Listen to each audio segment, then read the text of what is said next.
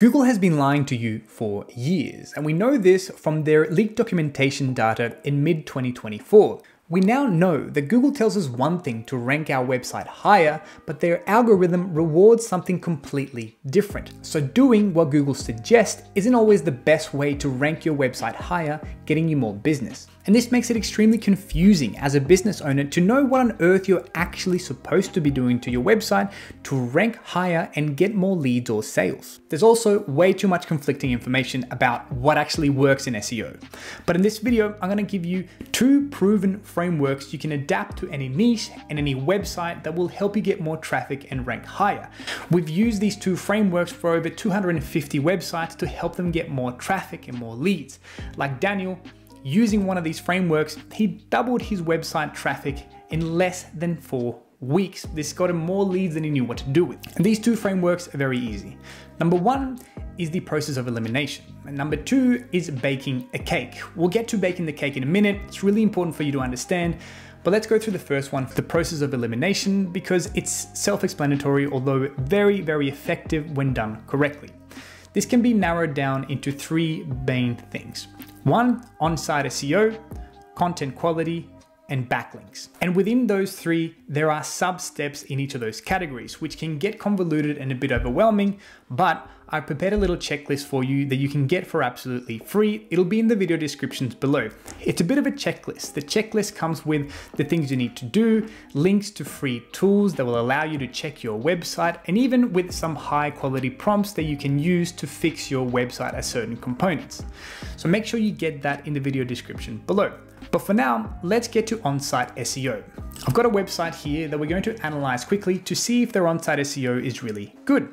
The first thing that I like to look at is the metadata of their website. And predominantly, I'm trying to check if their main keyword is correctly placed throughout the most important parts. For example, I know that this website is a dog training website in Melbourne. They also do puppy training services. So if I use my handy SEO Wallet Chrome extension, which you can get for free, I see that the title tag here says ethical dog training.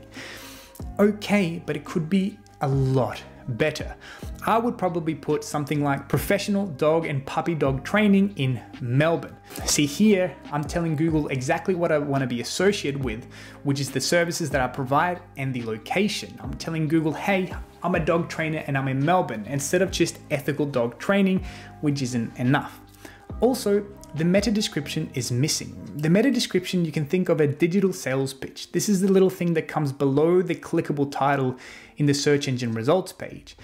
And if you write this correctly, it'll increase your click-through rate. And for the most part, you just want to have a description of what the user can expect by going to your website. And most importantly, you want a good call to action. For example, here I would place professional dog and puppy dog training in Melbourne. From sit to well-behaved, book a free consultation. That would be the CTA, the call to action, therefore increasing my click-through rate. That's number one when it comes to on-site SEO. Another one is website loading time speed. This is extremely important for two main reasons. One, speedy website Google loves, so it's good for your SEO, but a speedy website will also get you more conversions. The slower the website, the worse user experience, the worse your leads are going to get.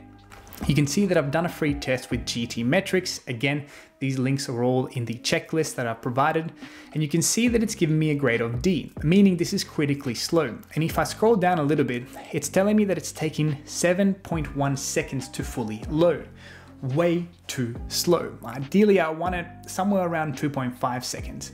And GTmetrix also tells me, well, what is attributing to the slow loading of my website? Now, if you're not a technical person, don't worry. What you can do is download this as a PDF. If you go to share, you can download the report, and I've built a custom GPT to help you make sense of this all, because this can be quite confusing if you're not a website developer. What you do is you download the GTmetrix report, you're going to place it into this custom GPT, the GPT report analyzer, and then it's going to tell you what you need to do in plain English. You can see a summary here of what this means, telling you it's slow, high priority, long-term tasks, and these are the things that I can do. Reduce image size, perfect. It even gives me the recommendations on the free tools that I can use. quick little wins right here. Now, there's a lot more to on-site SEO, but if you've done everything in the checklist, you can check that. Now we can move on to the next one, and we need to move on to the next items in our process of elimination until something clicks, literally. And the next item in that is content quality. A lot of people spend hours trying to create high quality content, but they just think that I think this blog is a good idea to write about. They write it, they get no traffic. For 90% of the websites that I see, the main problem is that people aren't writing blogs that people care about. The way to fix this is to use a tool like Answer Socrates. This is free to find out what people are asking about your topic, your service, or your keyword in your location. Here, I've placed the topic, dog training, the country, Australia, language, English, and search. Whilst a lot of people say we don't speak English in Australia, we do. So now this has given me 1,208 generated questions. And this is really important because now I can say, well, okay, I can start answering these questions in a blog post and I'm gonna get the right traffic because that's what actually people are looking for. For example, how do training clickers work? How do dog training clickers work? I can write a detailed blog post about that and it should get traffic because well, people are actually searching for this. This also helps you become the topical authority figure in your niche, which is a good thing. So great, content quality checked. The final step in our process of elimination is backlinks. And this tends to be a bit of a black magic aspect in SEO. And I'm going to give you a couple of dirty secrets by the end of this section, so you really want to stick around for that. But mainly, we need to understand that there are different types of backlinks that we can get. We can get your generic backlink or link insertion, we can get local citations, and we can even get a social mention. Now, there are a lot of ways to get backlinks. If you're a local business, the first thing that you should be doing, if you haven't done so already, is do a quick Google search for free online business directories and you insert your location. Let's do that for Australia, for example. Free online business directories in Australia. I'm gonna hit search and undoubtedly there'll be a list of about 50 to 100 free online business directories that you can upload your website into. This will increase the local citations. Now, before you do that, one very important thing to keep in mind is that you need to keep a consistent NAP. NAP stands for name, address, and phone number. All these things need to be the same throughout all of these directories, but this will help your visibility quite a lot. If you're not a local business, one very easy and effective way to get high quality backlinks is to get yourself on featured.com. They put subject matter experts and publicators together. Let me show you how it works. If I make an account, and you can make a free account by the way, you'll see that a lot of publicators are asking questions. Let me take a look at this one for example. What is one way ethics will shape the future of AI in business? I've got some experience in that. I can probably answer that question. And I know that the publicator asking that is ella.arizona.edu. That is a really good backlink, particularly because it's from an education.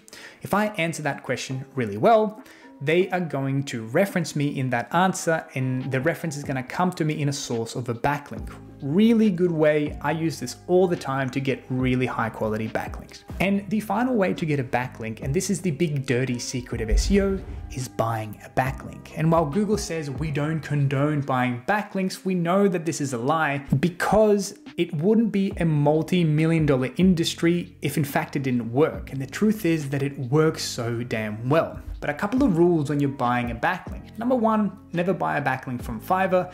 And number two, make sure you get them from a reputable source because it's not all about how many backlinks, it's the quality of the backlink.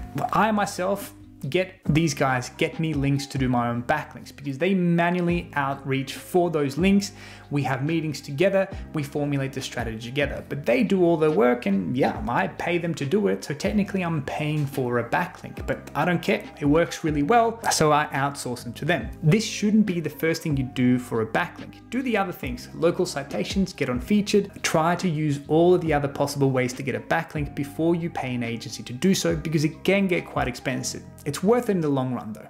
That is the process of elimination. If you've checked all those things, and you've done these correctly, you can come back to your website, you can check out the analytics on your website in a couple of months, and I can promise you that you will increase your website traffic and your overall ranking. Don't forget to get your free SEO checklist for that. There is a lot of cool stuff in here, even a lot of prompts that will help you out to optimize your on-site SEO. And the second framework is building a cake. I use this as a simple metaphor to understand SEO, because SEO can be a little bit like that. To build a cake, you need a bunch of different ingredients. You can't just build a cake with eggs, otherwise you'll get an omelet. In that same instance, if we use eggs as the metaphor for backlinks, you can't just do really good at SEO by just getting backlinks. You're not really doing things correctly, but you can change the measurements. So for example, to make a good SEO strategy, you need eggs, you need backlinks, you need flour, let's call that on-site SEO. You also need milk, let's call that high quality content, and maybe some vanilla essence, good keyword research. All of these things will make a really good SEO strategy. But the trick is that sometimes you need to change the measurement for the ingredients. For example, in one industry or niche, having more eggs, aka having more backlinks, might be worth it, and that cake is gonna be a lot better for us. That SEO strategy is gonna be a lot better for that niche. I hope this metaphor makes sense. Clearly I don't bake. But that in essence is kind of the strategy that you need to follow. Try to do all these things, and then you'll start seeing what do you need to add more of for your strategy or for your cake to be more delicious. And if you're getting overwhelmed with all these things, which is fair enough, I think the final thing to do is try to join a community. You can go on Reddit and there's a million other communities. I would recommend, obviously, dirty, disgusting plug, but you can join our community, AI Ranking, because I don't think this should be a single player sport. I think you are more likely to succeed in the world of SEO if you play it as a team sport, because if you get a lot of experts helping you out and looking at your SEO strategy or at your data from different angles, you're a lot more likely to find out how you can win at SEO. We also provide a lot of support and a lot of structured approaches to thinking about different methods to doing SEO. If you think this might be for you, you can try it out risk-free for 7 days, and that comes with an onboarding session.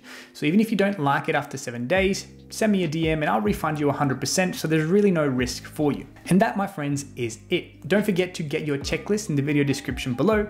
And if you found value on this video, all I ask that you consider subscribing to the channel and hit that like button. It really helps us out. I'll see you on the next one. Cheers.